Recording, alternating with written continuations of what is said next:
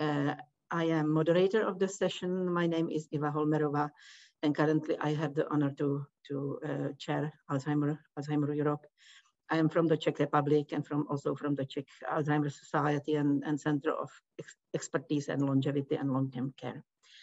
So our first speaker is Laura O'Philbin from Ireland, and she will give us her presentation, 1 year of caring and coping with dementia in COVID-19 times. So welcome, Laura, and the virtual floor is yours. Great, thank you very much. It's great to be here. Good afternoon, I should say. My name is Laura O'Philbin, and I am the Interim Research and Policy Manager at the Alzheimer Society of Ireland. So the first thing to say, I guess, is this report, Caring and Coping with Dementia and COVID-19, was a whole team approach. And I don't mean just the research team. We had our colleagues in advocacy and communication support us with this. And we also had some fantastic PPI contributors, Kevin Quaid, Dahi C, Helena Quaid, Tony McIntyre, and Sean Mackle, for whom we're very grateful for their support. So back in April 2020, which seems like a really long time ago now, we asked people living with dementia and their family carers how they felt as lockdown began. And they were anxious, fearful, stressed, concerned that their world was shrinking and worried that they would be left behind. And then when we asked participants how they felt that we, the Alzheimer Society of Ireland, could support them, people mentioned social calls, stimulating activities, advice, and respite, because all of our services were closed at the time. So the results of this work were presented to our committee and alternate supports who were developing remote and online services in order to replace those face-to-face services which had been closed. So this actually meant that the research fed directly into practice, which was really nice for us. These supports focused on socializing, stimulation, advice, respite, just as people had said that they wanted. Then 3 months later, in July 2020, we went back to those people with dementia and their families, and we asked about their experience of the pandemic. And actually it made for really difficult reading and really difficult listening. Their fears had been realized. They were isolated, stressed, anxious, helpless, and angry, and their mental health had taken a huge, huge toll. And then 12 months after services closed, this report that I'm speaking about today focused on how are people living with dementia and their families doing now, 12 months into the global pandemic. So this work represents the third report in our series. And as you can see, we used a couple of different methods of data collection. And we actually had a huge survey response. I don't know about you, but when I'm filling out a survey, I get a bit bored. I don't write too much. I just fill in the essentials and that's it. But when people were replying to these surveys, they were writing long paragraphs and passages. They just really wanted their voices to be heard. They needed to be heard. And that's what we really felt. And they wrote such deep and things that had been happening to them it just really showed us, I suppose, how much they had been struggling. So 17 people with dementia took part in our sample and 240 family carers. And obviously a big area for improvement for us is the sample size of people living with dementia. So for the people with dementia, we kind of asked them, what are the really hard parts about COVID-19? What's happening for you? So they had a lack of routine, struggling with activities for daily living, and all of these kind of points I'm going to bring, they're all interconnected. So one person here says, the worst part for me is being alone and not having help to sort out little things like the TV, or a lack of normality. They can't meet up with their friends. We'll see here people feeling down and sad. Some person said, I would be dead without my dog. He is great company. I get very down in the dumps at times when you're not going out and mixing. It's really hard. I can't meet my friends. I can't go to the beach. I'm tied to the house. It's cruel. People felt like nobody cared about them. Their mental health was just in a really, really bad way.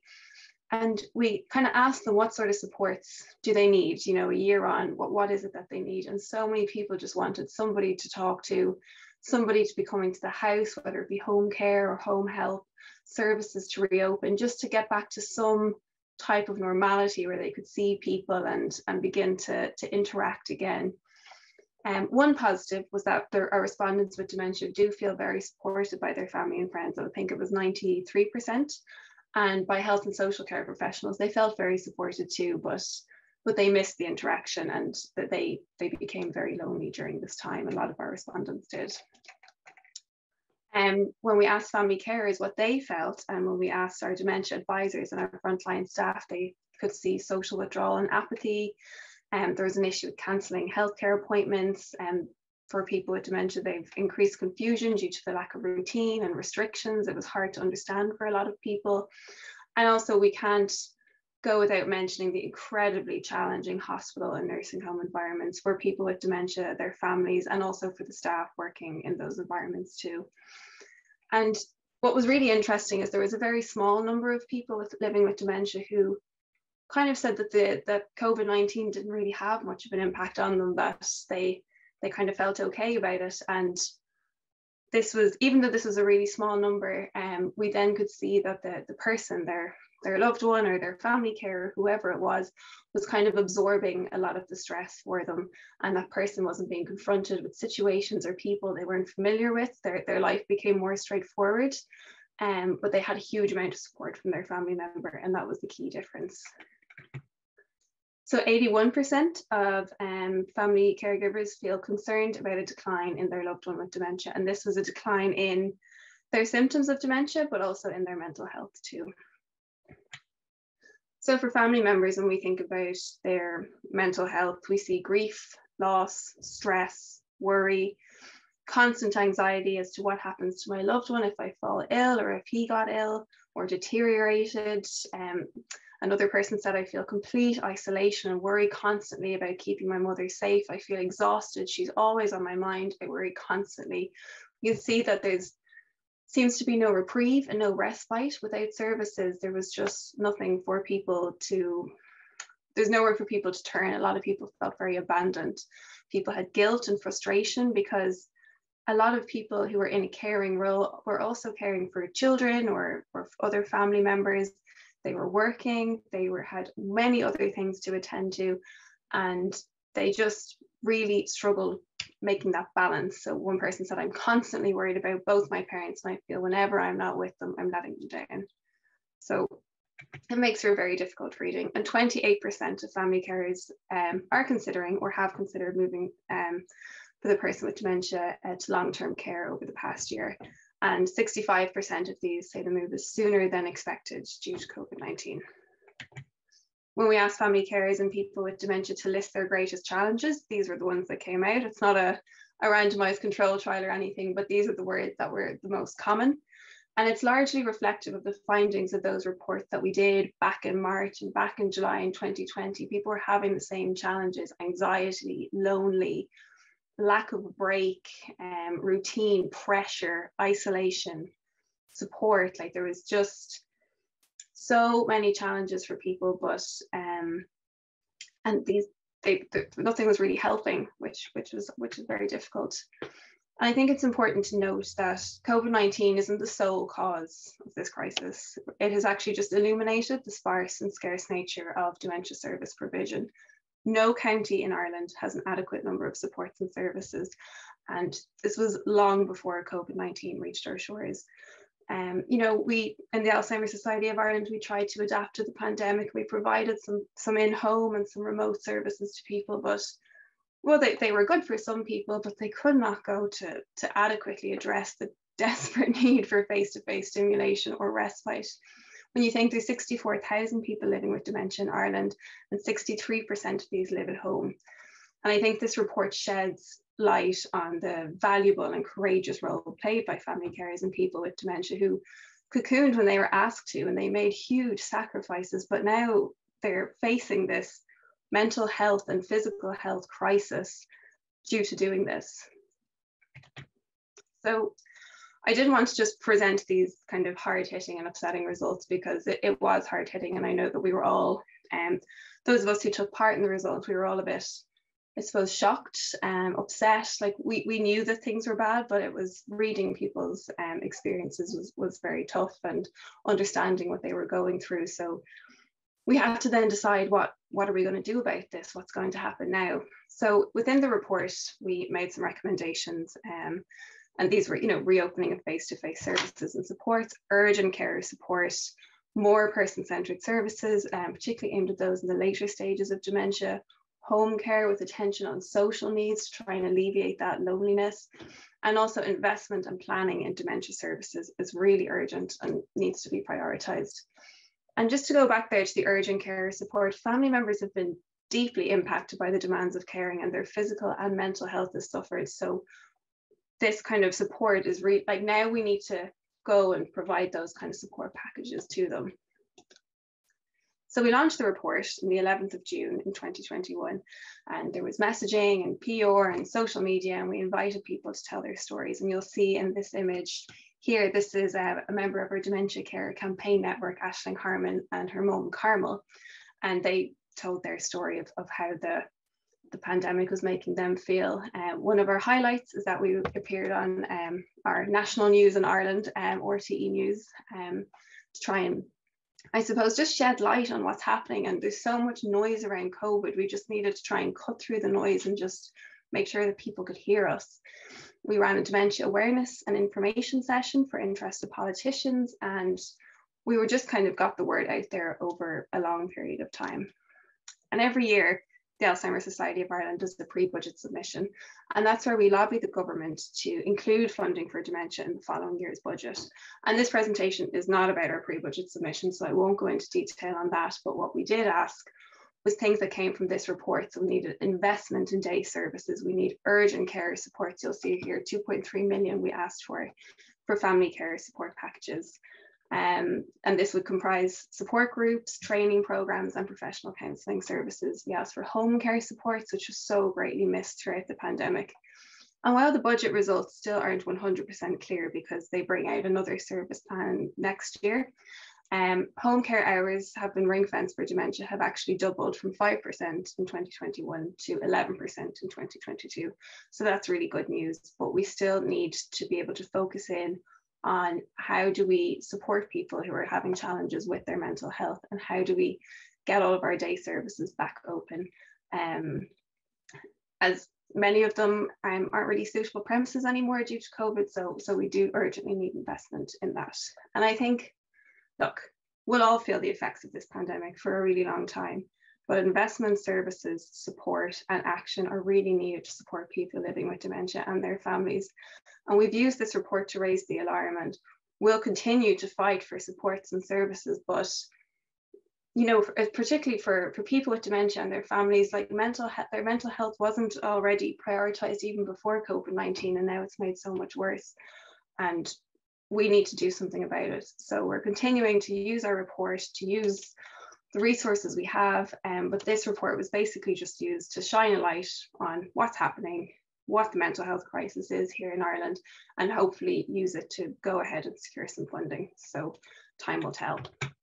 And that's everything from me. So thank you so much for listening. If anyone does have any questions, you can always contact me, and there's more information on www.alzheimer.ie. That's great. Thank you very much. Thank you very much, Laura, for your very nice and illustrative presentation. And we are sure that there will be some questions, but we agreed to put this section in the end of our whole section. So if you kindly can wait with us.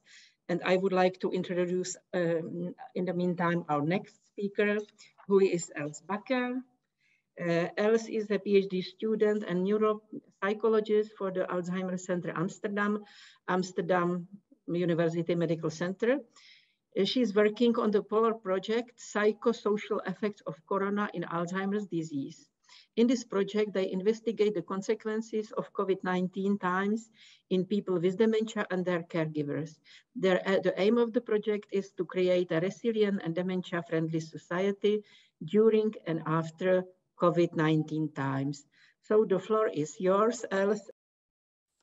Thank you for joining my presentation. My name is Els Bakker, and in the upcoming minutes, I will talk about the psychosocial effects of COVID-19 measures on people with dementia and pre-dementia during the second lockdown.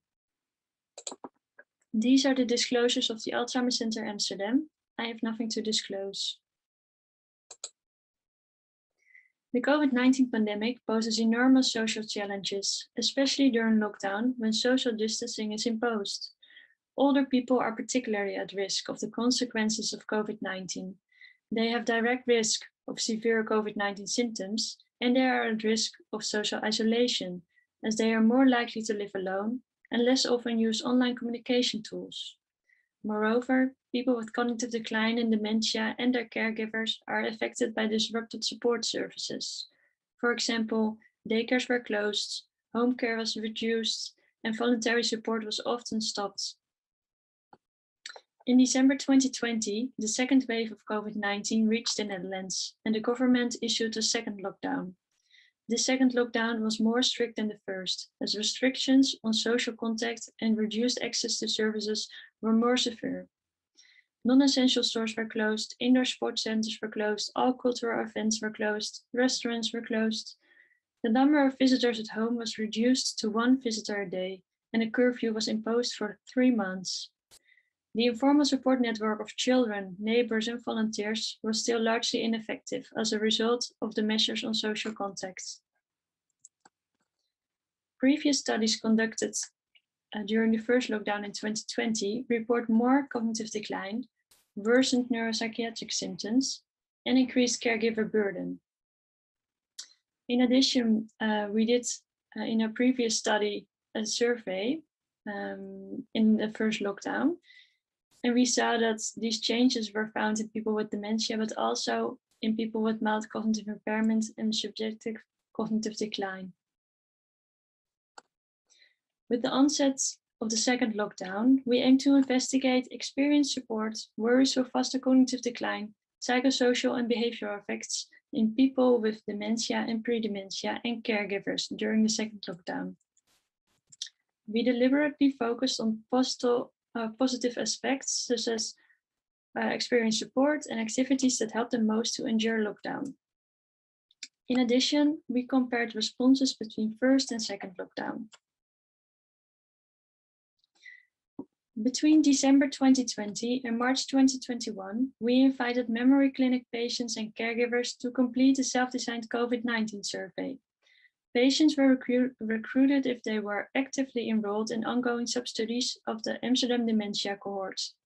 We included people with different diagnoses, people with different types of dementia, MCI, and SCD, and in total 532 people were included. Loved ones and caregivers of these patients were invited to complete a similar COVID-19 survey with additional questions on caregiver burden. In total, 366 caregivers participated. There were 205 patient-caregiver diets. This means that there are 205 pairs of patients and corresponding caregivers. To extend our findings with reports of caregivers of patients in a more severe disease stage and foster generalizability across the Netherlands, we additionally recruit caregivers via Alzheimer Nederland, which is a Dutch association for people living with dementia. 460 caregivers completed the survey via Alzheimer Nederland. A subset of patients and caregivers of the Amsterdam Dementia cohort completed a similar survey on psychosocial effects of COVID-19 measures during the first lockdown in the Netherlands, 3 to 6 months earlier. The online survey contained questions on life during the second lockdown, with questions regarding different aspects of daily life and experienced feelings. Questions regarding COVID-19 infection consisted of questions on being infected with COVID-19 and worries for possible COVID-19 infection. With regard to the psychosocial and behavioral effects, questions were included on loneliness, anxiety, uncertainty, depression, apathy, change in sleeping behavior, fatigue, stress, and patient's behavior. And for example, we asked them, are you feeling more lonely? Regarding worries for faster cognitive decline, we asked patients whether they were worried for getting more memory problems. And we asked caregivers whether they were worried for their loved one getting more memory problems. And with regard to the experienced support, we included questions on support from the GP, home care, daycare, case manager, volunteers, neighbors, friends and family, sports, music and hobbies. And finally, questions regarding continuation and discontinuation of care consisted of daycare and digital or physical healthcare appointments. To promote an inclusive approach, the survey was tested and adapted by VAROS and the ABC Foundation, which are committed to reducing health inequalities. So we could ensure the language used was appropriate for at least B1 proficiency.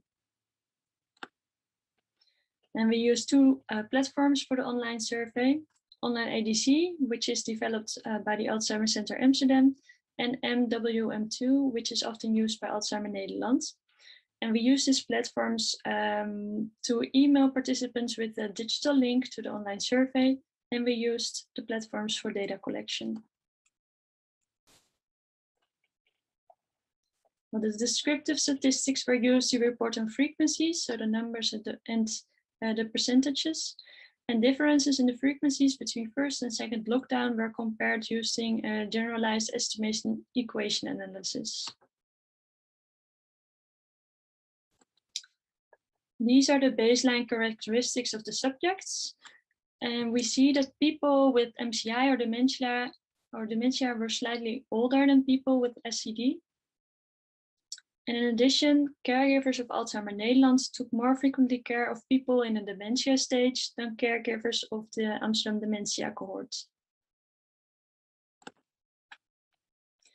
In figure 1, you see the reported psychosocial effects: loneliness, anxiety, uncertainty, depression, stress, fatigue, and feeling good. In dark blue, you see people with SCD. In light blue, you see people with MCI or dementia. In dark orange, you see caregivers of the Amsterdam Dementia cohort. And in light orange, caregivers of Alzheimer Nederland. And on visual inspection, we see that psychosocial effects were most often reported by caregivers, especially caregivers of the Alzheimer Nederland. In addition, we also asked caregivers what they saw, whether they saw an increase in behavioral symptoms in the patients, and highest frequencies for patients' behavioral symptoms were reported by caregivers of Alzheimer Nederland again. And we also asked patients themselves about behavioral symptoms, and a small group of patients reported an increase in apathy and change in sleeping behavior. In figure 2, you see the reported experience report. When we asked respondents what helped them cope with COVID-19 times, the majority of respondents reported friends and family, practice and hobbies, and playing or listening to music helped them cope. And also neighbors and practice in sports were frequently mentioned. Over 25% of caregivers reported to feel extensively burdened with giving care during lockdown. However, over 75% of caregivers reported getting enough help in caregiving. A subgroup of people with MCI, dementia, and caregivers reported that daycare for patients continued. We compared self-reported psychosocial and behavioral impacts of the lockdown and experienced support between first and second lockdown. And we observe a consistent decline in the frequency of reported psychosocial and behavioral effects compared to the first lockdown by both patients and caregivers. By contrast, the proportion of patients that feared the COVID-19 infection increased. This increase was also observed on the caregiver level with regards to fear for the patient getting infected. Patients reported to have experienced more formal and informal support during the first, compared to the first lockdown. And in conclusion, people with dementia, MCI or SCD and caregivers and society in general may have adapted to the new normal of the COVID-19 times. Formal and informal support systems seem better organized, and we identified ways to boost resilience in patients and caregivers. Further directions would be to develop tools and recommendations that focus on increasing resilience to COVID-19 challenges in cognitively impaired individuals and their caregivers. We already developed tools for caregivers, healthcare professionals, and volunteers. And my colleague, Dr. Caroline Smit, have told more about this in her presentation yesterday, which you can still view online, I think. And we will also want to spread our knowledge on how to deal with the COVID-19 times to government agencies. And the government already used our previous study for their fact sheets and for their policy, so which is really nice. Thank you for your attention, and please let me know if there are any questions. Thank you very much, Els, for your very interesting presentation, for staying with us. Yes, and may I ask you to stay until the end of this session to discuss, because I'm sure that your presentation was really interesting and there will be really some questions. So, and our next speaker is, or are, Dianne Gove and Anna Diaz.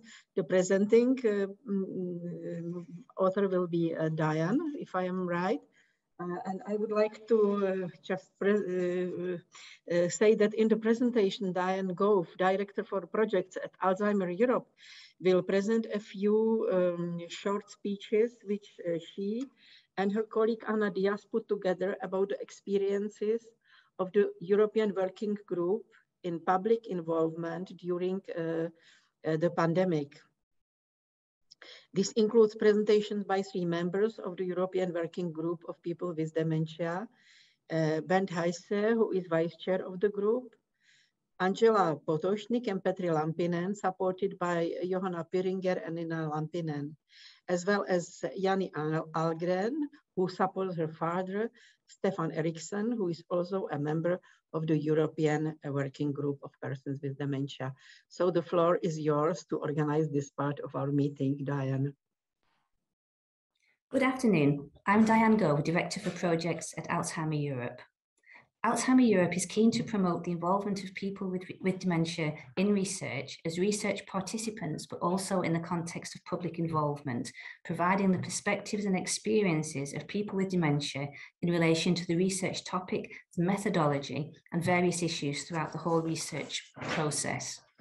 In 2012, Alzheimer Europe set up the European Working Group of People with Dementia, which is currently composed of 14 men and women with different types of dementia and from different countries.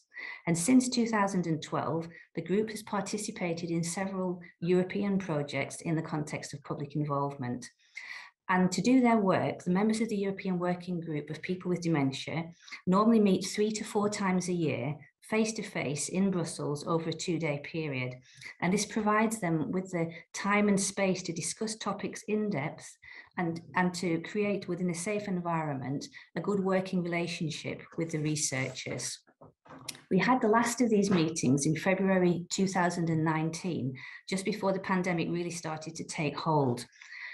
And due to the pandemic and the associated social distancing, it was no longer possible or safe to meet face-to-face. And at that time, we didn't have any prior experience in organizing and moderating online meetings with people with dementia. The group resumed its activities online very early on, and this has been very positive. The group has achieved a lot and they've contributed to several research projects since then.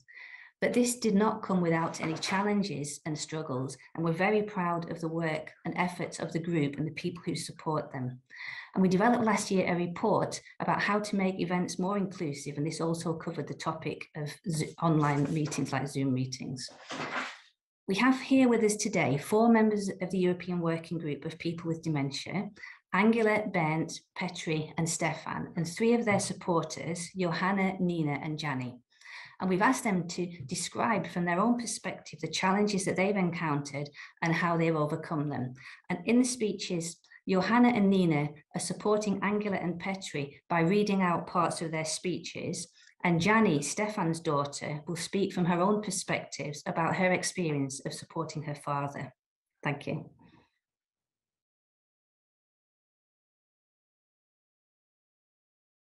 When the first Zoom events were offered with the COVID-19 lockdown in spring 2020, I was surprised at what we people with cognitive impairments were being asked to do.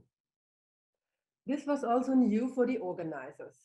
They had no experience in moderating safe and appropriate online meetings for people with dementia. Therefore, Joanna and I developed some recommendations which were welcomed by many people, including the platform of the Austrian Dementia Strategy. When the first Zoom meeting of the working group started, I had just learned to connect and to enter a meeting without help, providing the The technology worked, but I was quickly swamped. Many visual and acoustic impressions overwhelmed me. It was noisy. People talked at the same time and in English, which is not my native language. The images of the participants on my screen were tiny. I didn't know who was speaking and how to make myself heard when I wanted to speak. It was difficult to keep my concentration.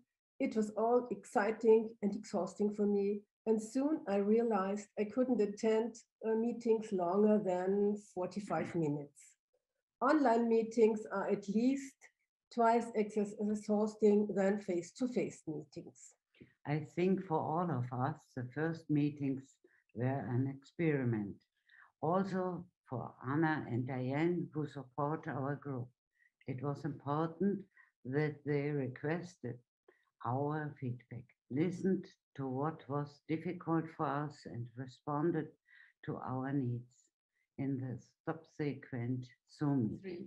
The group was divided in smaller subgroups and we agreed on rules for speaking. Over time, I learned to turn my camera and my microphone off and on again. It was very important that meetings now last a maximum of 1.5 hours and have a break. As we are vaccinated, Joanna and I sit together on the computer, which makes the communication easier and translation and support can take place immediately.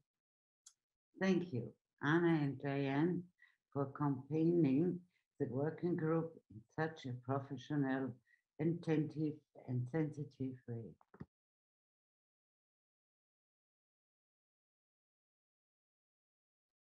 For more than 1.5 years, we live with the COVID-19 pandemic all over the world. During that time, our life that we knew has severely changed. Many of our habits and self-evident behavior had to be changed or had to be substituted. That's a problem for everybody, but that's even more a problem for people with dementia. It is a challenge to adapt to the new rules and restrictions, and they sometimes must be updated according to the course of the pandemic and to the increasing knowledge about the virus.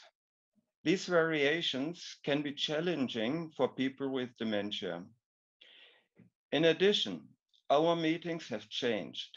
Before the pandemic, we have met up to 5 times a year, including the annual Alzheimer Congress. That helped us to get to know everybody much better, and it helped to learn from each other. The pandemic has changed a lot. Meetings became virtual. The way to communicate has changed to be based on a set of online tools. That means also that a good deal of our nonverbal communication may be lost in the meetings. That can also be a barrier and a challenge for people with dementia when they are non-native speakers like me. Also, it can be challenging to use different type of communication systems at a time, like email, WhatsApp, and Zoom. Each are based on different access methods. We must ensure that people with dementia can participate at the meetings without barriers. I still see a glimmer of hope that in the next future we will have face-to-face meetings again.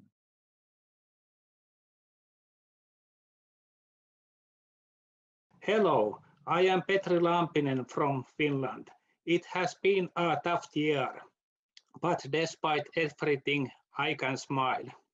My mother got sick 2 years ago, and this summer she passed away. I took care of her and my father's business during the illness. As a former cemetery gardener, I also took care of everything related to the burial. Dementia has not taken away the professionalism learned at work, but the grief came stronger than ever. I have come touchingly close. During the past year, my wife's father also became seriously ill so we had a lot to share with each other. The hug felt good and safe during that time. We continued to support each other. Top working group activities. I informed Alzheimer Europe staff of my difficult life situation before my mother died. I asked them for a break from the working group meetings. They gave me good understanding and support. I felt that I could not work in the working group as I used to, so a break was in order. During the pandemic, our family has moved and new good things have come into life. I have found new opportunities for active work, became more well-known, and this gives me more opportunities to share experiences of living with dementia. My wife has also found a new job and fortunately has an understanding employer who sometimes gives her time off so she can assist me in the working group meetings. What have I learned during the pandemic? New things to use on computer and applications. The webinars are successful, and if the network connections are lost, our young son will take care of the connections. With calmness, courage, and positive attitude, I have overcome many obstacles. Life still has some things to give, and I'm moving on curiously. Thank you.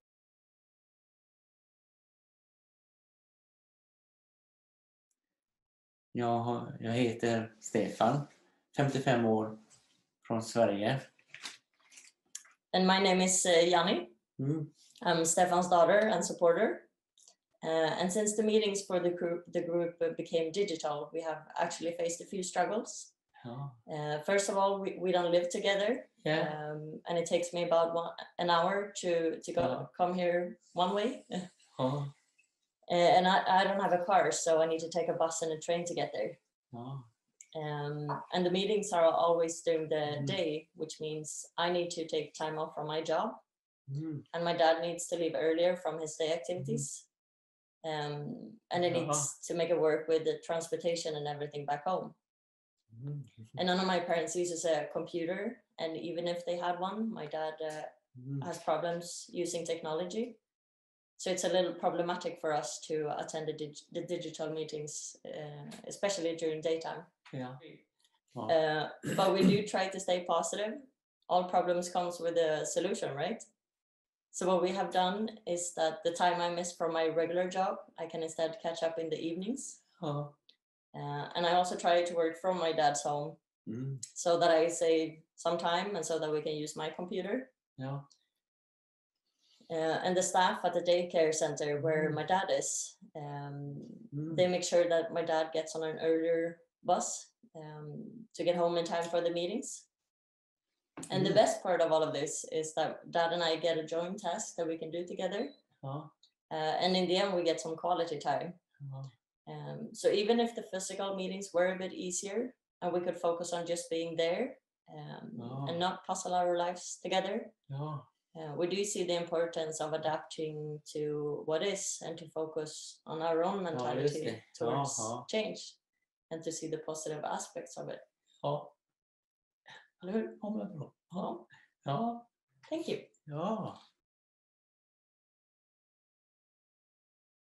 Thank you very much for your presentation. It is not necessary to add anything, but I'm sure that we will discuss it later in our question and answer section. But I would like to thank very much to Dianne and Anne for their fantastic work with the European Working Group of People with Dementia, for supporting them and organizing all events. We really appreciate it. And my big thanks go also to, and especially to members of European Working Group with Dementia and their supporters who shared with us their very, very unique experience. And I think it is the most important thing that we need to hear during our conferences. So thank you very much, everybody. And our next speaker is, and it will be also pre-recorded. No, it will be live. I see. Yes. Yeah. As we agreed in the last minute. So if I may introduce Lisa Waterink, who is a first-year PhD student and a neuropsychologist at the Alzheimer Centrum Amsterdam. Previously, she worked as a research assistant on several European IMI projects like EPAD, MOPIAD, and RADAR-AD, which focused on individuals at risk or with preclinical Alzheimer's disease. Currently, her focus is on the prevention of cognitive decline. Together with colleagues from 5 cities in the Netherlands, she's coordinating a multi-domain lifestyle intervention trial. Hence the interest for lifestyle change during the COVID time. So the floor is yours, Lisa, welcome. Okay, well, thank you for joining my presentation about the impact of COVID-19 restrictions on lifestyle and mental health factors related to brain health in older adults. These are the disclosures of the Alzheimer Center. I have nothing to disclose. Across the globe, COVID restrictions affect lifestyle and psychosocial factors. In a Dutch study of Van der Werf et al., during the first wave, 12% of participants reported that their lifestyle was more unhealthy compared to before the outbreak. 90% reported that their lifestyle was more healthy compared to the COVID outbreak before. The majority reported no change. This suggests a relatively minor impact of COVID-19 restrictions. However, results on reported proportions on lifestyle changes vary greatly across countries. Secondly, this study of Van der Werf et al. Was performed only after nine weeks in the first lockdown. It's conceivable that further changes may have taken place, become more persistent or even worsened during the extended time frame of the COVID-19 pandemic. Lifestyle is critically important for brain health. Many lifestyle factors are related to brain diseases like dementia. For example, physical and mental inactivity, unhealthy diet, social isolation, and cardiovascular risk factors have been related to dementia. Recent studies show that 40% of dementia cases are attributable to modifiable factors. The good news is that these lifestyle factors are modifiable. Several studies have shown that improving lifestyle will also improve brain health, also at an older age. One example is the multi-domain lifestyle intervention trial, the FINGER trial, that showed that improving lifestyle could improve or maintain cognitive function for people who are at risk for cognitive decline. They included several interventions like dietary counseling, exercise, cognitive training, and vascular risk monitoring. Since the pandemic has changed the lives of many people across the globe, serious concerns are rising about the impact of COVID-19 restrictions on brain health. Particularly in older adults, changes in lifestyle may affect their risk of developing cognitive decline. Therefore, we want to know what are the effects of the COVID-19 restrictions on brain health-related lifestyle factors after 1 year of the COVID pandemic. We measured both beneficial changes and detrimental changes. Secondly, what are predictors for detrimental and beneficial changes? This will help us to identify individuals who are at risk for future cognitive decline and potential candidates for multi-domain lifestyle interventions. For this cross-sectional online survey, we recruited participants via the Dutch Brain Research Registry, which is an online platform for research volunteers. We included participants between 50 and 99 years old, with no self-reported diagnosis of mild cognitive impairment or dementia. The online survey was administered from February till March, which was during the second wave when restrictions were most strict. We selected 12 lifestyle questions related to brain health from 2 surveys which were combined.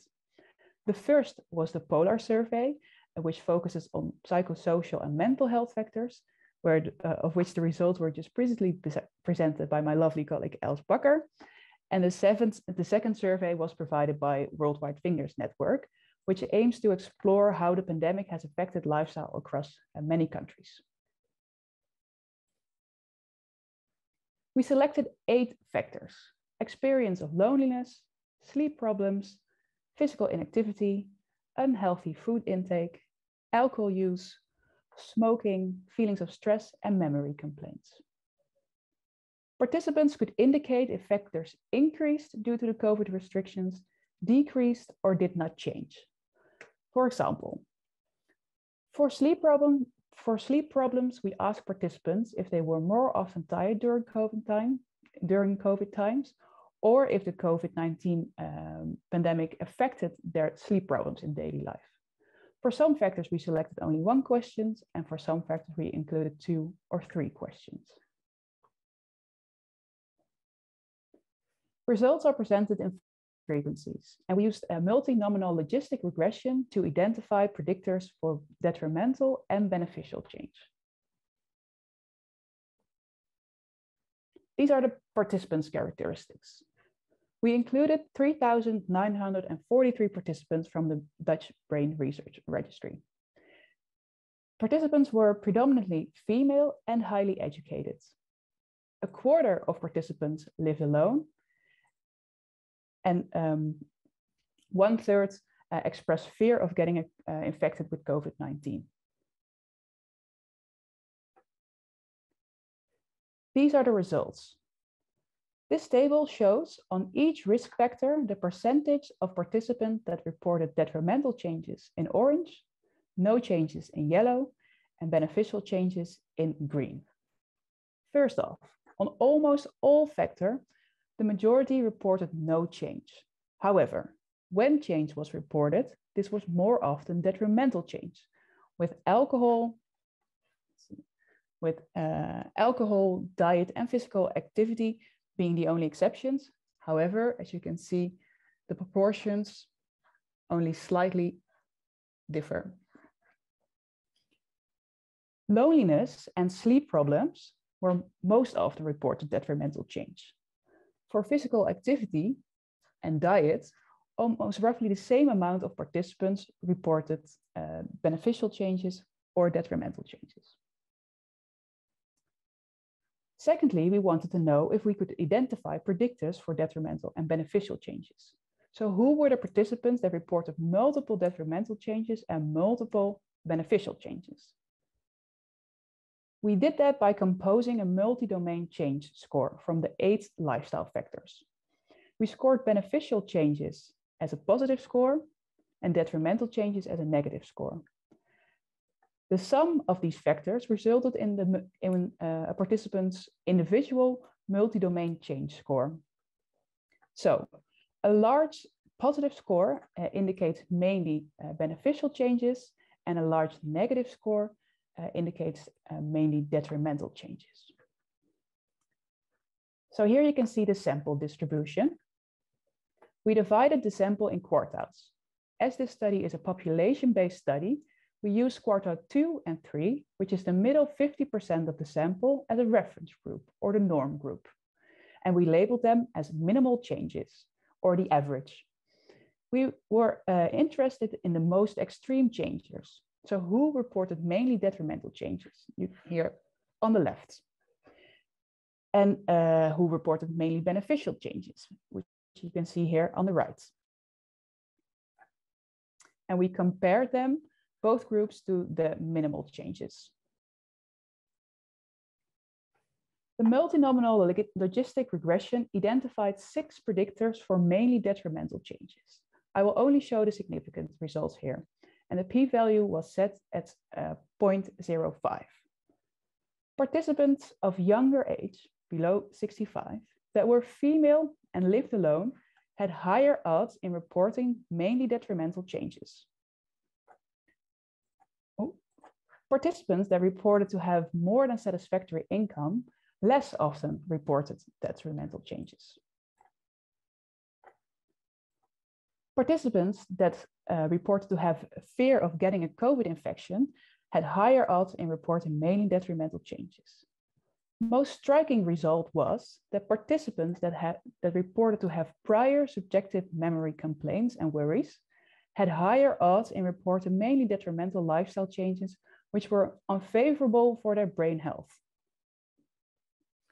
For beneficial changes, we only found one association, that living alone decreased the odds of reporting beneficial changes. To summarize the findings, substantial proportion showed changes in lifestyle, which were more often detrimental changes. The majority reported no change. Compared to previous study performed by Van Werventhal in the Netherlands, unhealthy changes in lifestyle were slightly more often reported, suggesting an effect of the duration of the COVID-19 pandemic. Additionally, we showed that negative effects of COVID-19 were related to specific subgroups, indicating that some individuals seem to be more vulnerable. And participants with subjective cognitive memory complaints reported more lifestyle changes unfavorable for their brain health. So for individuals with pre-existing risk factors for cognitive decline, the impact of the COVID-19 pandemic may increase their risk for cognitive decline. So the take-home message is, maintaining a healthy lifestyle is important to limit the impact of COVID-19 on brain health, especially for specific subgroups that are more vulnerable for the COVID-19 restrictions and future cognitive decline. So take care of yourself, but also keep an eye on the relatives and friends that are more vulnerable. Keep each other motivated to maintain or improve a healthy lifestyle. Since personal reactions on each separate lifestyle factors vary greatly, research into personalized multi-domain lifestyle interventions are needed to emphasize and further investigate the relation of lifestyle and brain health. So in light of the Worldwide Fingers network's aim to replicate and adapt the results of the previous finger trial, a 2-year multi-domain lifestyle intervention study, the Finger&L trial, will start coming January. Please visit the quick oral presentation on demand from my colleague Kai Dekkers about the design of this study. Thank you for your attention, and I will welcome to answer any questions at the end of the session. Thank you very much for your nice presentation, and look forward to the question and answer session. I'm sure that there will be questions. So I think that we can all now put on our microphones and cameras, just to meet not in person, but at least virtually. And I would like to ask our moderator if there are some questions on the chat, because I have not seen anything. I can read the questions for you if you want. Yes, please do. Yes. There's one that says, great to hear from the families and people living with dementia. I think there's a message of hope when you hear the positivity and adaptation made to continue to get the best out of the life. Thank you for sharing your thoughts and feelings. So that's a comment more. Mm-hmm. Yeah. The question is, what do you think is the biggest challenge going forward, particularly as we are still going through a pandemic is not over? And I think that was for the first speaker. Yeah, I think that's a great question. I think there's going to be such a huge burden on mental health services now from everyone, not just from people living with dementia and their families. So I think that will be a key challenge, is how do you find the correct services and supports for people living with dementia and their families when there's so many other people requiring access to these services too. So it needs to be ring-fenced or prioritized in some way. Thank you very much. Thanks for the question and for the answer. Anna, could you help me further, please? Yes, there's another question. How do we make sure these services are classed as essential services so that they are not stopped in a pandemic? Mm-hmm. Who would like to answer, please? It is a difficult question, and I think the answers are difficult in different countries. So maybe if you all can just very quickly answer. I am Maria San Diaz, and I am from Alzheimer Unity in Rome. and in behalf of Luisa Bartorelli. I am very much concerned because my husband was infected by Alzheimer, so I know the problem very well. Perhaps I can't answer the question. I didn't understand it very well. I thank you all for everything, and for the news I get from your explanation and your experience. It's very important. Thank you very much. Thank you, thank you. It was an important remark, yeah. And do we have any other questions, please? Yes, we have many complimentary comments for everyone. There's a lot of comments about the very nice presentations and being all kind of keeping working despite the challenges and for the different people. And there's one from members of the European Working Group, Petri and Bern. I think this is for you. What helped you most to work online? And what would be your advice to other groups of people with dementia? Well, I have a technical background, and with that, I think I could manage a lot of all the things. When I compared to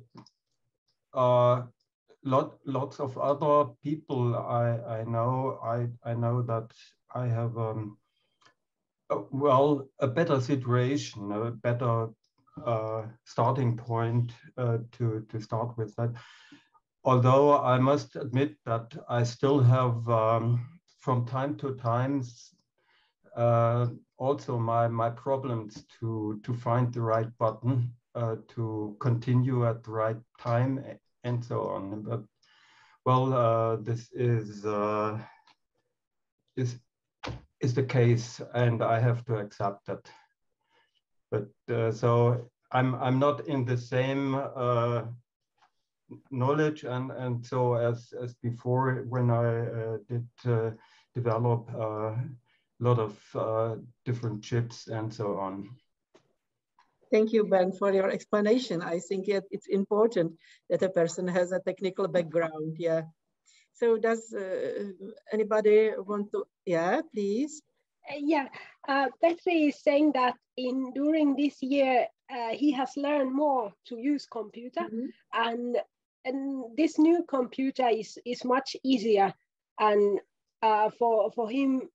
He can still learn new things, and we have also our son will help him if it's needed, and it's here we are not so isolated, so we can. Petri is trying to keep all his speeches by the net or to keep busy during these times. Ja osaan paremmin käyttää työkonetta kuin työelämässä ollessa, että niin kuin on rohkeampi kuin ennen. Yeah, and he said that he's more brave to use the new technology and devices because he was not using it much at the working time, but he has learned a lot during this pandemic. Thank you very much for your explanations, and yeah, I think it is important opinion because we all learned that technologies have become a big issue and big help for many people, and yeah, it is so important and so positive as well. Yeah, so Anna, can you help me further because yes. I would like to open it. Yeah. There's also for Lisa. She says they sound very interesting your study, Lisa, and they wanted to find out where they can find out more about it. Well, it's currently under review at the co-author, so I hope to soonly submit it somewhere, and then I will let it know on my social media where it gets published. Okay. So I have to wait a little bit longer. Okay. Here's the live. Thank you. There are a few more questions, Eva, if you want me to read. Yes, if you kind of can. There's a few of them for Ireland, so I think Laura, these are for you. One of them is, how do you think carers can be best supported by the Irish government? Is it more care hours / additional funding? Oh, that's such a good question. And I think lots of different people would say lots of different things. I think we need to try and personalize. So for some carers, they'd love just more home help hours, but for other carers, they might need counselling or they might need an activity to attend with the person living with dementia. So it's hard to say what the best support is without asking carers themselves. But I think having a range or a suite of different supports would be the best option. Thank you. And I can still see, I think that's the final question, Eva. And I think it's also about the services. It says, despite the pandemic and risk, do you think services should stay open and people can make informed choice to attend? Yeah, I mean, again, that's a tough one. Personally, in my opinion, I guess people are able to make informed decisions and choices, but I can understand why services might need to remain closed and why there's a cautious approach, because there's so many people to consider. So it's a tricky question, and I imagine every person probably has a really different opinion on it. Thank you very much. Thank you, Anna, for helping me, for your support. As always, we are getting support for our dear staff members of Alzheimer Europe, so it's quite proof of it again. And I think our time has been fulfilled by your answers and questions, and I think that it's time to finish our session. So I would like to thank you very much. It was really very interesting and very important. And I really look forward. I think that we will be getting more answers also by emails and so on. So thank you all very much. And I think that we will be able to meet sometime in person, because yes, it is nice to meet virtually. It is important to keep connections also in these difficult times. But I hope that it will be soon, as soon as possible over, and we will be able to meet in person. So thank you very, very much.